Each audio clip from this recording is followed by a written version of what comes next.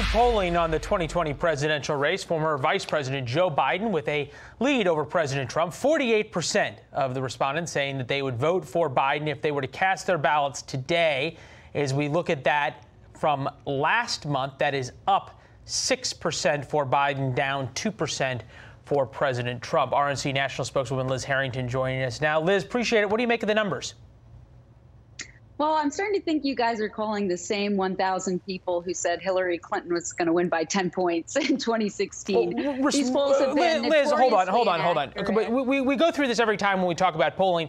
At the end of the day, Hillary Clinton was up by a couple of points in the national average, the RCP polling right before the election. She won the national vote by a couple of points. Isn't there some reason to say something other than just the polling's bad? Well, these polls, they haven't metrics, and they're historically, when you look at the facts on the ground and you look at the energy we're seeing, President Trump is growing support. He's delivered on his promises. And it's very interesting in your poll that's slanted towards the Democrat. It polls more Democrats than Republicans. Joe Biden still doesn't win on his signature issue of who would you prefer on the economy, because the American people know President Trump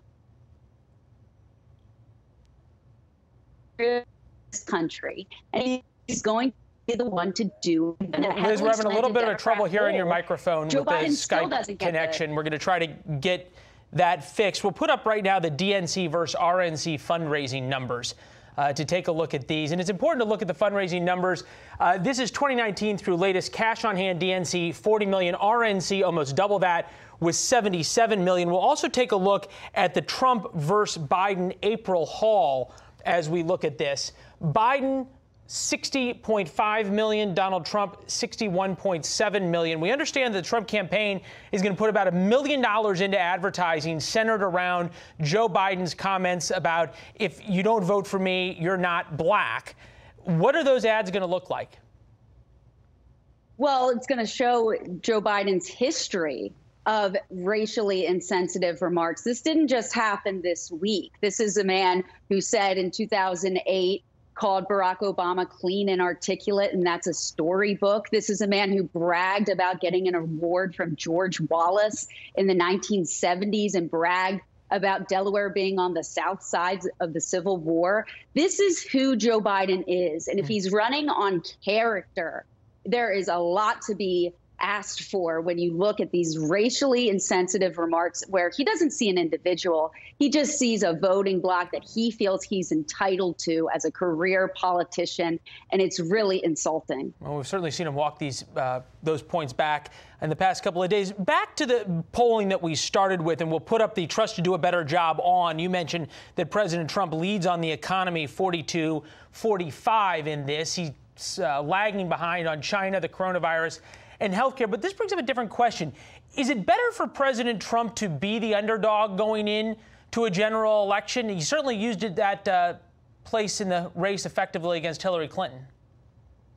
Well, President Trump, he wrote The Art of the Comeback. And if you're talking about the state of what we had with this unprecedented pandemic coming from China, he's the one that's going to lead us out of it. And President Trump fights for America. That's always what this contrast has been, whether it was in 2016 or now 2020. You have establishment Democrats who've never done anything except live in the swamp, and you have a real outsider who loves this country and delivers real results for the American people. He still fights every single day, President Trump, for this country. He's going to continue to do it, and there's an amazing contrast on issue after issue. Is quoting President Trump as saying in an interview tomorrow, "I have a chance to break the deep state."